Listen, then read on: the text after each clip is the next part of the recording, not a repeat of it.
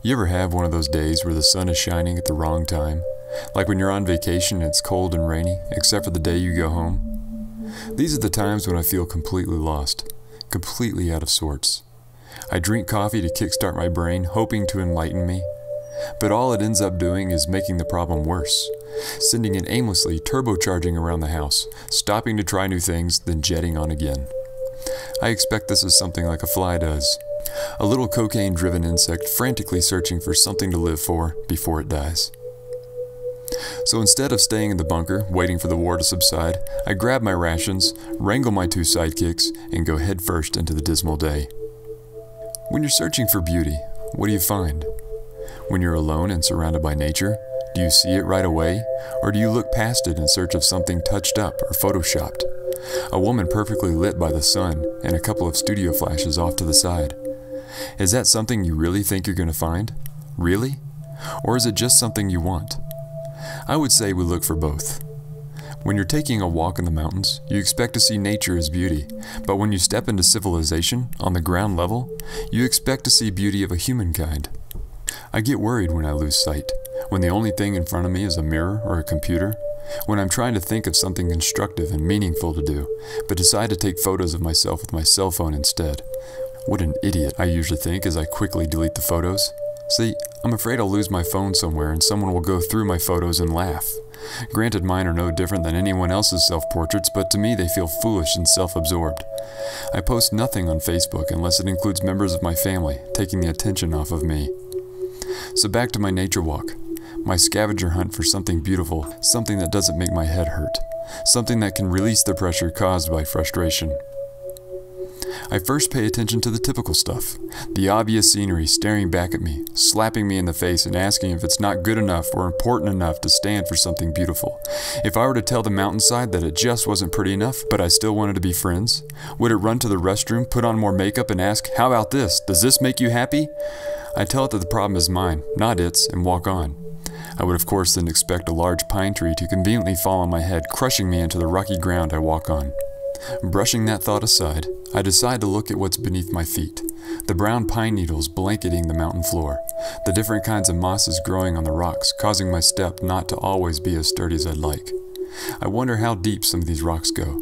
Some look very small on the surface, but maybe what lies beneath is gargantuan and not a mere rock at all, but a piece of the mountain. My cohorts and I push on, but take our time. When I pause to take a photograph of the mountain range or some odd plant I've never seen before, they also pause, but stick their noses to the ground and take in the vast variety of smells. Smells like bear poo and deer dung. They tend to stop a little too long in the deer dung, popping pieces of deer waste like a child eating milk duds in a movie theater. The thought of this makes me want to vomit, so I shoo them away. As we continue to walk, the thought of the small brown balls in the bellies of my dogs won't leave my mind.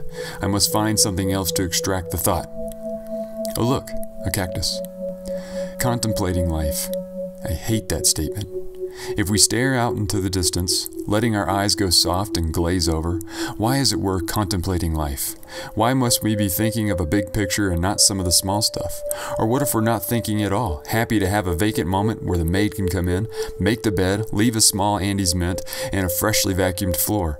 We can then return with the same knowledge that we had before, but now, for some reason, it's more organized, less frustrating, and a lot of the time, only the immediately important thoughts stay close to the surface, where the others are still at the diner, finishing up their afternoon coffee. So when I hike the side of this mountain, I'm not seeking an answer to life's big questions, but a vacation, I guess, from responsibility. I'm not worrying about the dogs running away or myself rolling to the bottom. Just walking, enjoying the sun, the breeze, and making the most of being alone. Okay, so the frustration is lifting. I didn't think it would because of how tightly wound my head is, but the pressure is releasing. I can almost hear a high-pitched hiss like the air seeping out of a car tire punctured by a nail. It often makes me wonder when you have a headache and the circumference of your skull feels larger, if it really is larger. Has it actually swollen a little bit? Has the blood thickened like clover honey, causing the blood vessels to expand like a snake eating a rat much larger than its mouth? Regardless, my head doesn't feel swollen at the moment. It's deflating to a normal size every minute, and the sticky thoughts that were congesting my brain are softening and passing with the other thoughts. The thoughts that aren't stuck in a doctor's office or a grocery store checkout line. Nope, they're moving right along now. So just like that, huh? Just like that, everything is okay. My brief journey is over? The dogs and I head back down the mountain. I try not to follow the same path I came up on, just to keep things random. It's getting a bit late, and it will be time for my wife to get home. I hope she's had a better day than me. I hope all of her thoughts were clear, her head was light and free, and I hope she'll be relieved to be home. Relieved to be there with me. Maybe we'll take a bath. I'll need to check the dinner schedule and see what foods to prepare. So I guess it is just like that. Almost like a switch. Things are back to the way they were before. Before I started working this morning, before my daily exercise, but just after I woke up. It's like that. A fresh start of sorts. Like the relief you feel when your hangover is finally passed, and the day's possibilities once again open their doors.